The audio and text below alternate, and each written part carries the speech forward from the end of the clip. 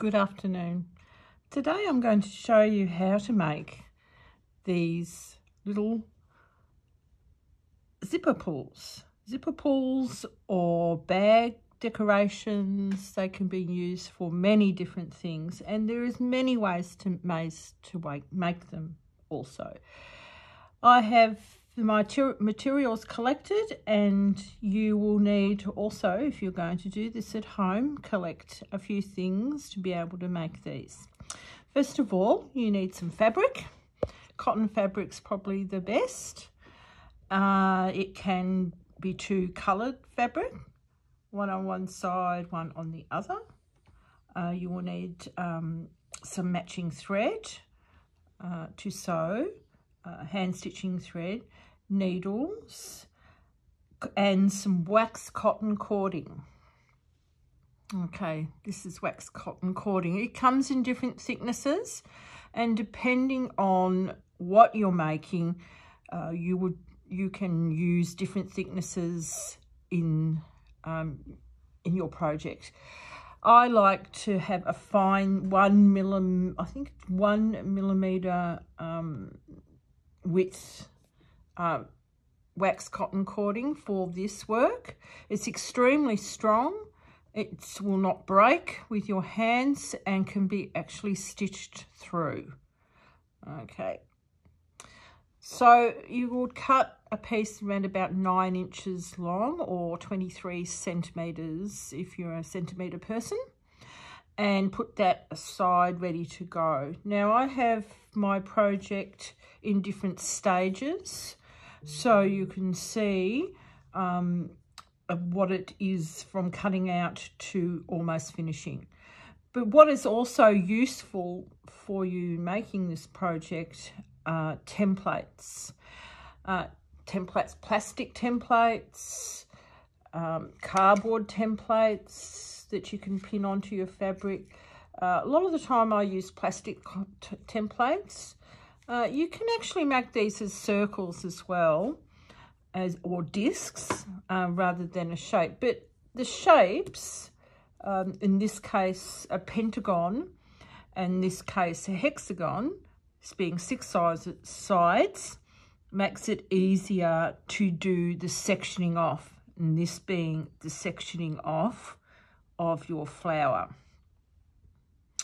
Okay, the other things you will need to complete this project is stuffing, a little bit of fibre fill stuffing, and of course one of the most important things is your needles. People ask me what needles I use to stitch, and I have personally found that sashiko needles for lots of things, as well as sashiko, are good to use as a general sewing needle.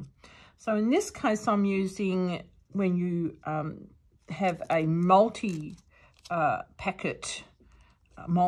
packet of needles, you get a couple of quite small needles with a small eye, and I like to use those in my general sewing work.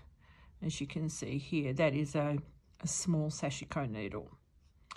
Okay, so let's get started. If you were going to make just one, obviously you would just need to cut a pair of, in this case, pentagons, which are 5-sided. And you can cut them out with your template, and then mark in the corners where 1/4 inch is from the cut edge. Now this gives you a good indication where your seam allowance is, and you will stitch on that. So you can actually draw that seam allowance in with a 1/4 inch ruler, which looks like this, and you'll get then a line to stitch on. For some people that's very helpful to stitch straight. Okay, next step is to get your cord and tie it in a knot. Okay, as I said before, it's around about 9 inches, and I tie that in a knot at the end.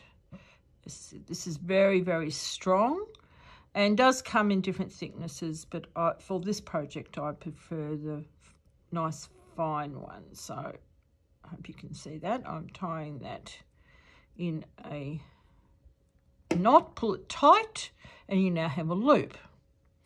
Okay, this loop is now sandwiched inside your little flower, your zipper pull flower, at one side. It doesn't matter which edge it is, but one edge.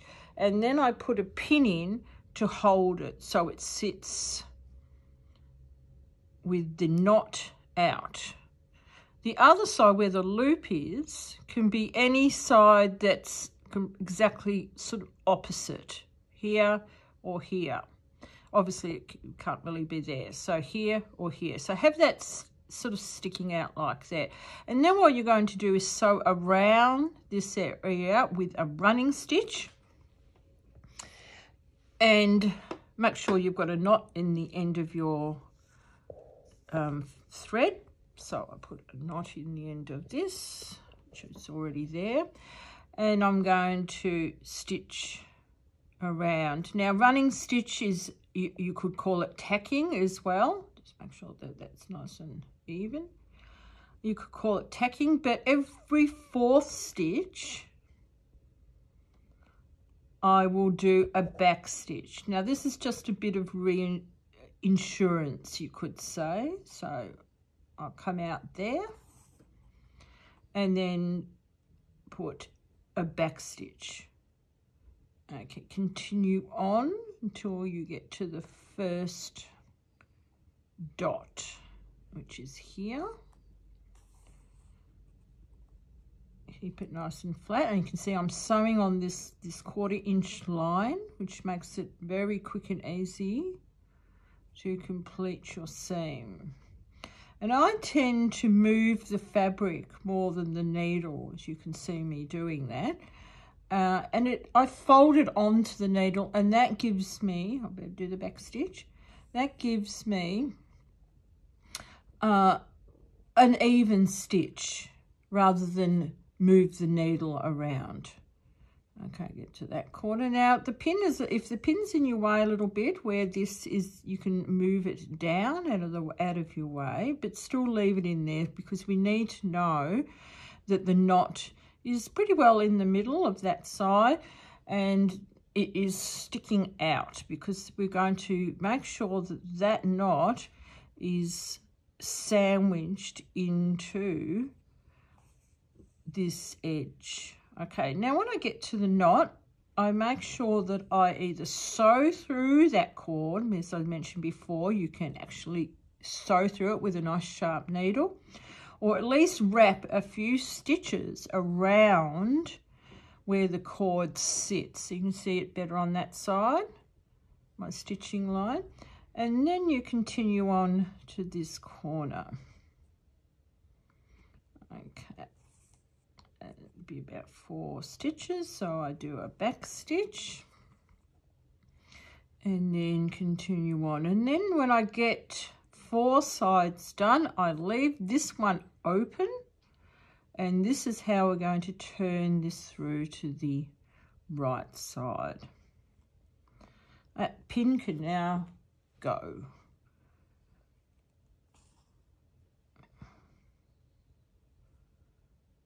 Okay, so I'm almost here, almost at this little dot that I had put in, represented 1/4 inch. And so I do a stitch on top of itself. This stops this area loosening off, and I leave the thread attached. Okay, I now gently pull on the cord. This also will tell you if your cord is in nice and strong into your little pentagon in this case. And this technique pertains to all shapes, whether it's a hexagon, an octagon, which is 8 sides, or even a circle. You just leave a little gap with the circle. Okay, pull it through to the right side, and then with the assistance of a chopstick, because chopsticks are good that they've got a nice blunt end, so you won't poke them through the little corners. Now, you might have noticed I didn't clip my corners on this like we do in dressmaking, and you don't really need to. It's not a big enough seam to worry, and you can still get a nice sharp corner here as you poke out with your chopstick. Okay, so just put that one out a bit. Now, what you will have now is a end here that's not sewn at all. So what I do now is I poke this stitch through to the right side. Okay, poke it into something so you don't lose it.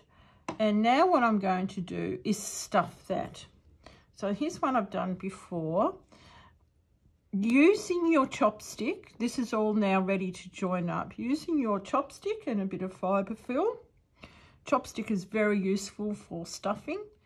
Push it, the fibre fill, slightly in, and then with the chopstick, whether you'd use the bigger end, push that into your little piece.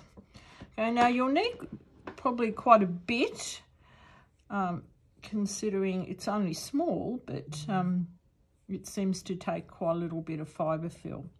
Now, the sizes I'm working with today, around about 2.5 inches from point to point.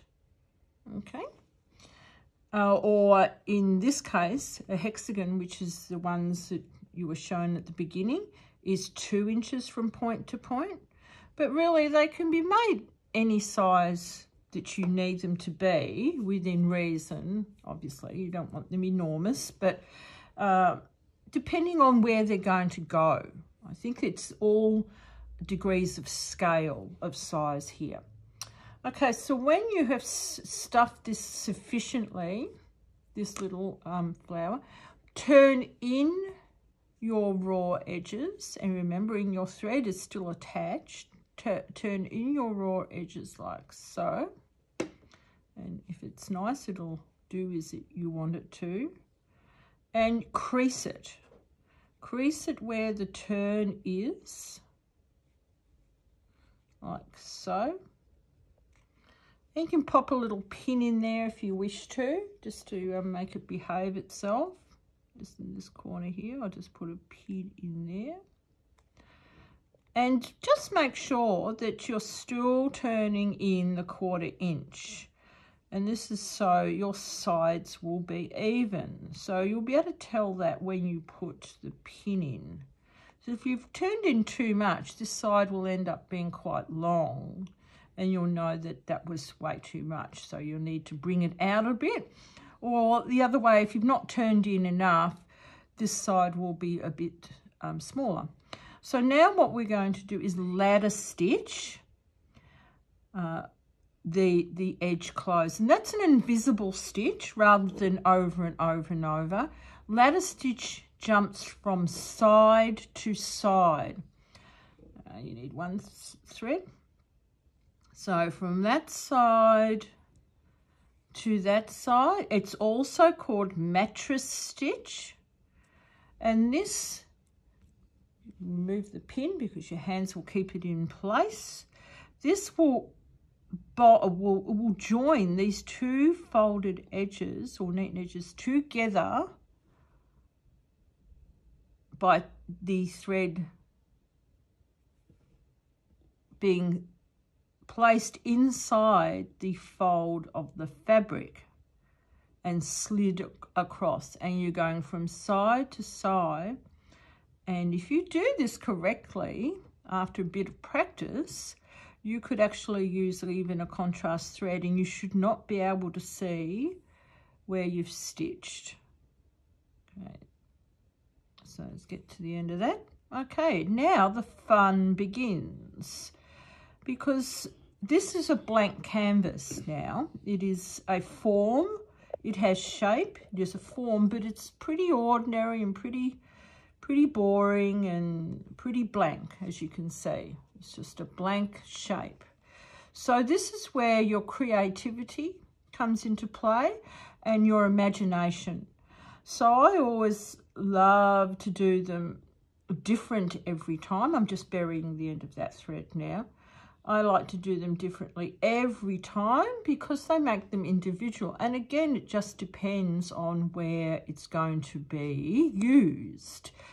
A zipper pull, or it's just as a decoration that you might want them. So I'll just cut that off. So, and now I should really put that back in my needle book. You should not put your needles in a pincushion, they will disappear. Okay, so what I'm going to do now, I'm going to section this off. And this makes it into the petals shape that you see here. Look on that side, might be easier, as you can see there. And then you have a middle as well. So you can use beads, you can use knots, you can do one single ornate bead to have in the center. It's only limited by your imagination. Okay, so what I have done in this one and what I'm going to show you today is the application of silk ribbon. Okay, so silk ribbon, which I have dyed with indigo and dip dyed in indigo, so it's it's dark and light and very interesting. I will use for this piece today. Now, silk ribbon, you should always use a chenille needle. Okay, a chenille needle is very much like a tapestry needle, except it's sharp. So a tapestry needle is blunt at the point and is used for tapestry weaving and embroidery with wool, an embroidery that is very open and you don't want to prick your finger with the needle. But a chenille needle is usually used on very closely woven fabric, but has a large eye. And the beauty of that large eye is you can put almost any thread into it, but you can also put silk ribbon into it as well. So how you thread silk ribbon onto a tapestry needle is also very important, because you need to trap that ribbon onto the needle so it doesn't come undone, because it's very slippery and slidey. So this is how you do it. Thread the needle with your ribbon. As you can see, it's fairly easy to thread because the eye of your needle's large, and then stab the end of the ribbon, doesn't matter what side, like that, and pull. And then the ribbon is trapped into the needle. So it doesn't matter what you do with that needle, it will not come unthreaded. And that's how we use silk ribbon in a chenille needle. Okay, in the old days, we also used a chenille needle for candle wicking, for doing colonial knots, and it was a very versatile needle for thick thread. Okay, let's get to work. Okay, so firstly, we need to find the center of our blank canvas flower. Now you can, if you wish to, measure it and put either a dot or a pin mark, a little pin to show you where center is. Lots of us just eyeball it. In other words, we do a best guess. And once you've done enough, you will just be intuitive where that middle is. You'll just see where that middle is. Okay. So firstly, for this case, because I'm assuming that most people haven't done this before, I'm going to put a pin in. And let's see if I did get middle, because that's important too, to see that I'm not too out. Yeah, just under an inch. Yep. And it probably should be a little bit that way. Yep, there we go. So that's about right. Okay, so what we're going to do is find the area that you actually stitched up your flower, and bring in your needle, your chenille needle, which is quite a big needle, through that point and come up into the center. Okay, feed it through and come up in the center, and then you don't need that pin anymore. And then pull that through. I hold it as I'm pulling, and you can put a knot in the end of the ribbon. That's quite okay to do that. Or you can make sure you try and stab it through so you don't pull it out when you do the first rotation. But I prefer to give it a little knot because I don't want it to pull through. Okay, so what we're going to do is you give that a tug. You can see it came through, but it did not come through here. Sometimes it does, and you have to give it a couple of tries. Okay, so the first thing we're going to do is go to the other side. We're going to bring the needle to the other side. I'm going to look at it and go, yep, that looks about the center. And we'll pull that, because what we need to do is give it an indentation, or a belly button, you could say. Okay, my knot has pulled through. So let's try and get it back in. That's all right, it's in now. Okay, and then we come up and go through the ribbon a little bit. This is to trap it, and come to the other side. Okay, back and forward, because we're going to give it a little indent, and that, there we go, makes it easier for the shape to be made. So I'll go back and forward a couple of times, and you'll do this with thread too. So if you were doing this little part with thread, you would do the same thing. So you can see there's like an indent of a pillow, cushion, or a pillow, or a belly button, and it's in the center like this. So then we're going to wrap the ribbon around each section to make the divisions like petal on a flower. As I said, the chenille needle is a really tough needle. If you have any difficulty using it, then always have a little pair of pliers with you. Pliers, and pointy nose pliers, are one of the things I value in my sewing kit, because as my hands get older and not as strong, I sometimes need them to help me.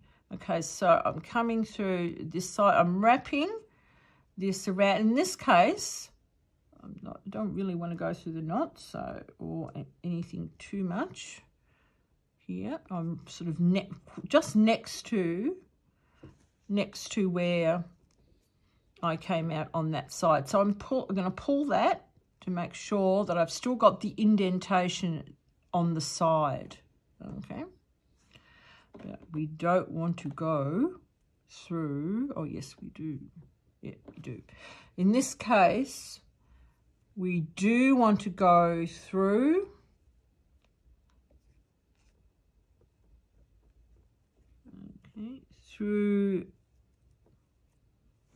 let's get this in the right direction. We do want to go through the waxed cording, because that is practically the middle of that side. So let's do that again. Now you can see.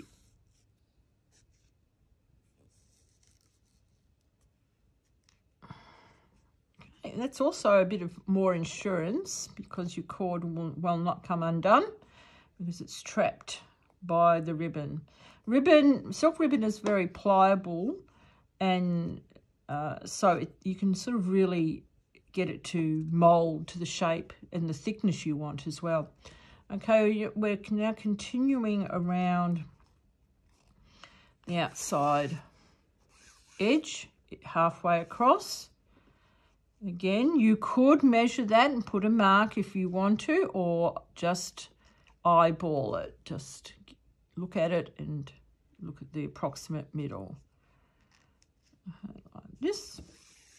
And you're keeping a bit of tension on this because you don't want this to loosen off too much. Okay, and then through here for the final one. Okay, there we go.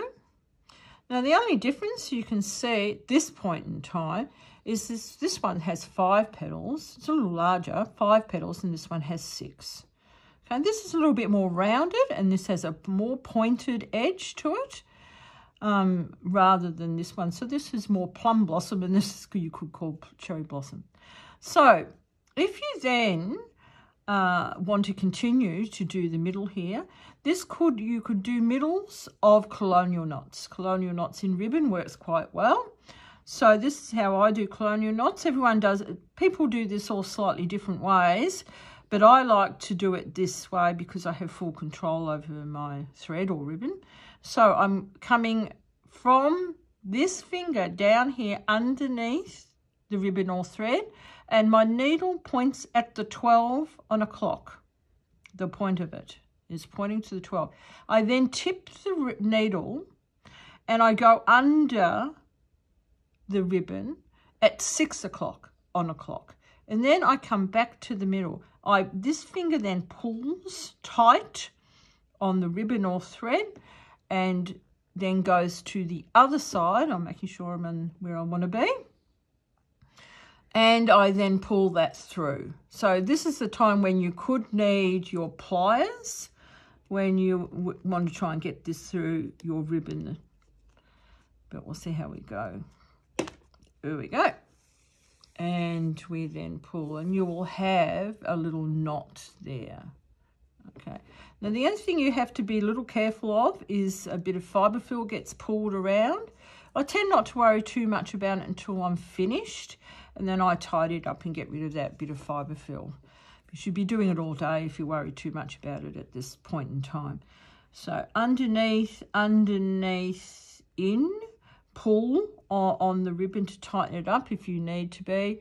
And now I'm on the reverse side. So I would fill up the centre with little knots. And sometimes I fill the centre up with knots and beads. Okay. Okay, so I'll do a couple of those either side, and then we'll move on to what I do with beads. Underneath, and come to the other side.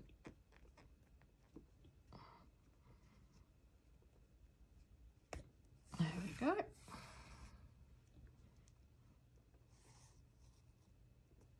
Okay, like that. And I'll have 2 knots on that side and 2 knots on that side so far. So I'll do 1 more either side, and then we will change to the beads.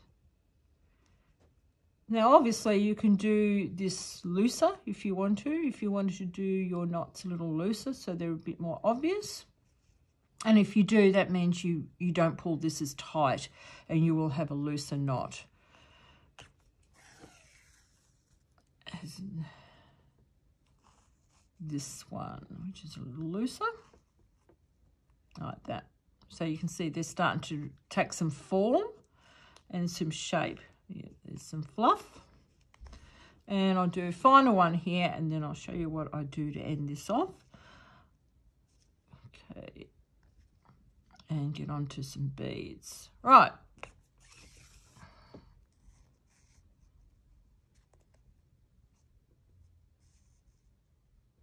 There we go.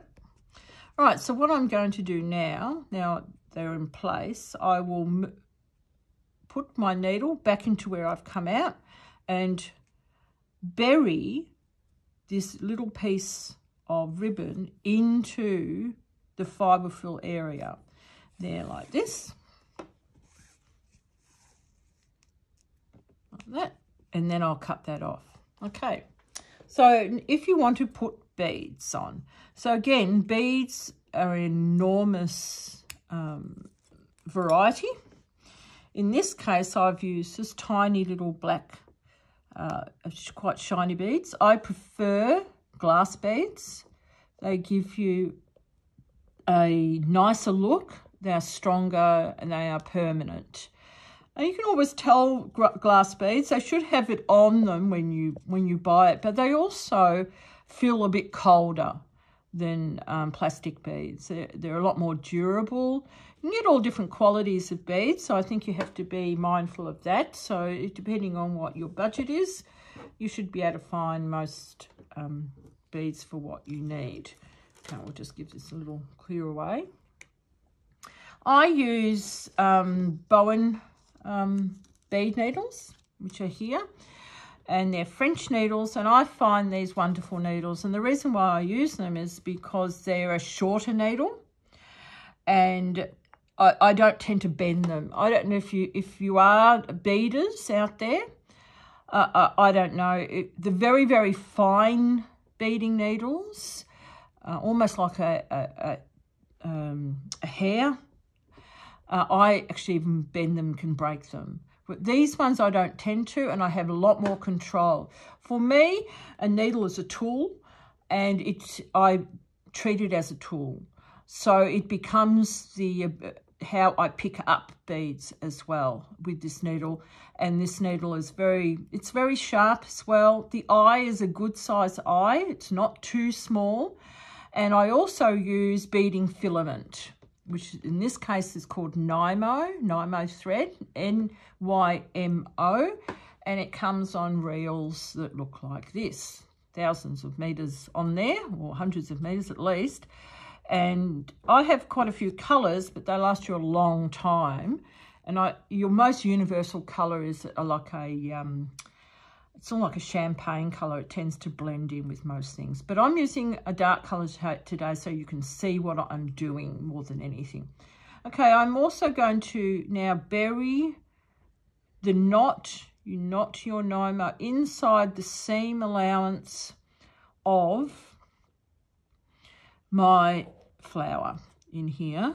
So put it in there so we can't see any knots, and give it a pop. And if you're good at doing this, it will pop through. Sometimes it's really good and sometimes it's not. Sometimes it just goes instantly inside and sometimes it doesn't. Oh, in that case, pull too hard. So you just try again.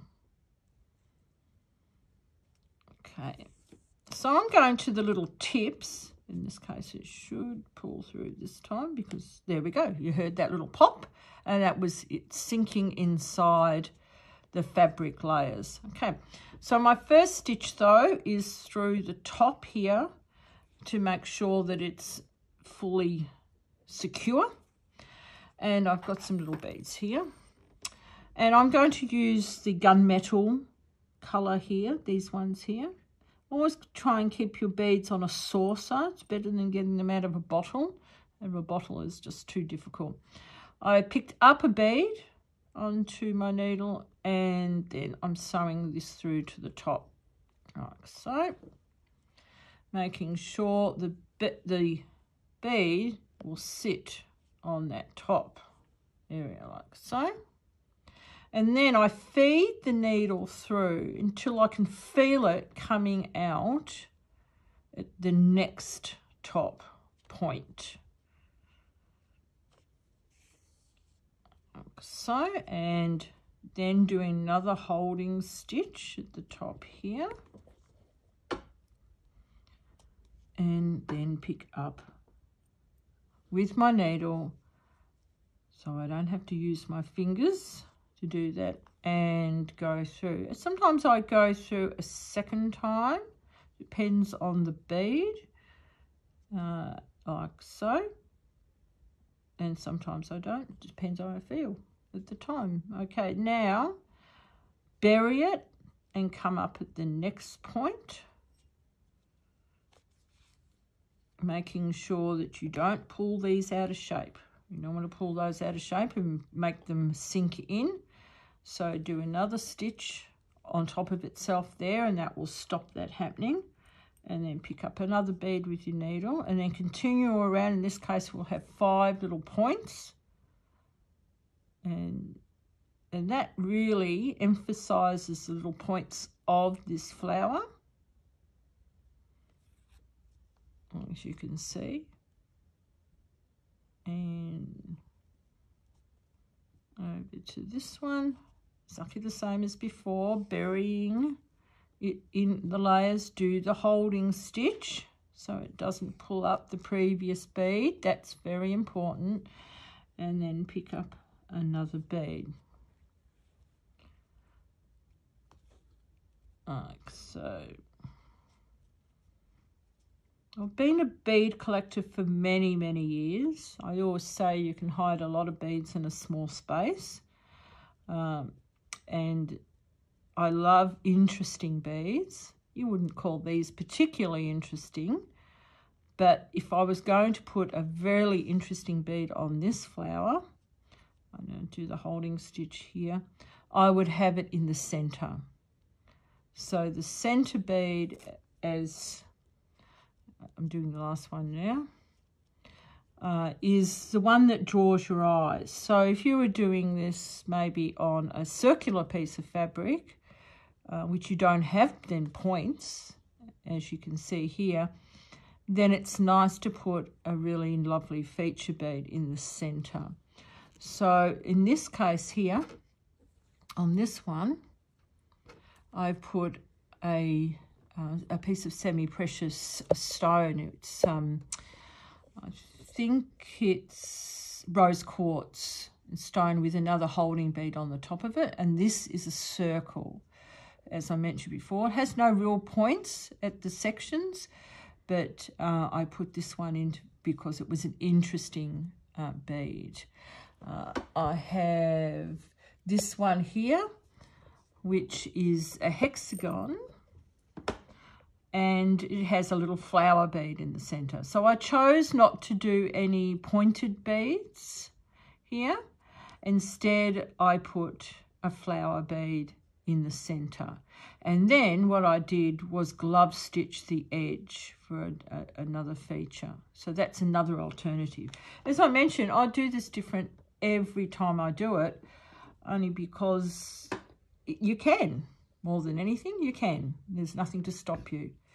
Okay, so now I've done my last bead there. I now will feed my needle into the center area. Squash it down a little bit so you can get hold of the needle. And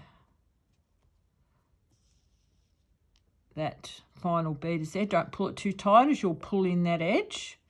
And then do a little stitch there to stop that happening. Now, as I mentioned before, sometimes I combine knots with beads.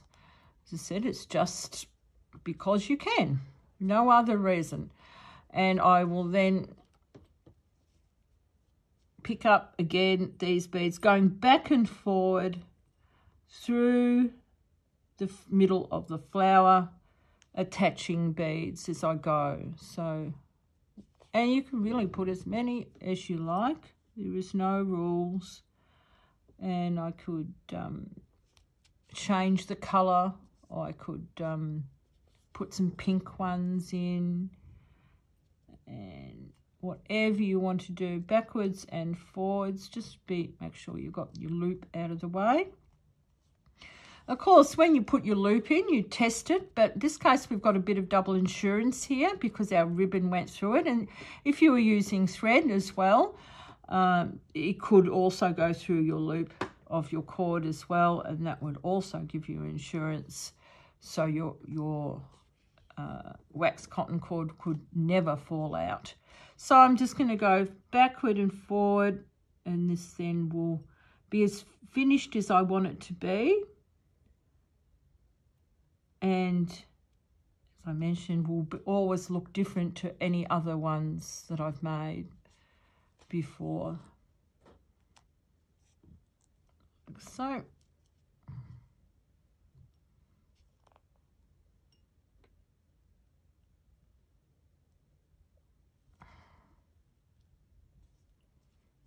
So capping off, we're nearly done now.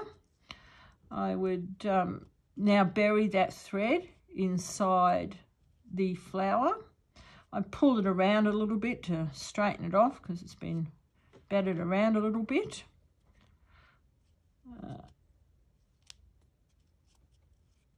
Like so. And as I said, then bury this thread inside your fabric, and that's more or less finished. So I'll put it in there so you can have a look. Capping it off, you need just a bit of your time. The most important thing, I feel, it can be any fabric you choose to use, but the most important thing is, I feel, is this cord. I, for many years, was looking for suitable cord to do this type of work, and I was lucky enough to find it in Japan firstly. But I do now have quite a good supply of it, mainly in blue and black. It does come in other colours as well, but I do have blue and black in my little shop.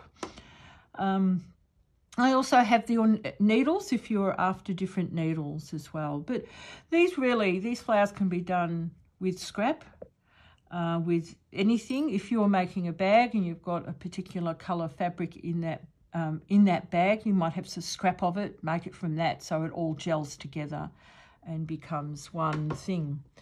So this is, as I said, this is the bag I made with two on the end, and this cord is thicker. Now the reason this cord is thicker is all to scale. The bag is bulkier, the bag is bigger, so the scale of your cord is thicker. And that just follows with what you do. It means that these could have been bigger, but no, I'm okay with them being smaller, and I just used thread to section off my sections here. I've got another bag here, also a square bag, and I just have one hanging from the front of my bag here. Just a little plain blue one, which I put inside. It's just inside the casing there for the drawstring, and the drawstring actually hasn't got them on at all in this case, so I just wanted to put one on there. And this was also a circle of fabric, not a pentagon or a hexagon. But as mentioned, you could actually do them any shape you like. You could even do a triangle if you felt you wanted something really, really different. You'd have 3 points to it, and you would section it off between. So who knows, might do that in our next little tutorial. How the application for necklaces out of these little fabric flowers is a little different. And so keep a lookout for a tutorial next time on how to make these into a piece of fabric jewellery. Thank you for listening, and thank you for watching, and hope to see you again at Bitten by the Bug Stitching.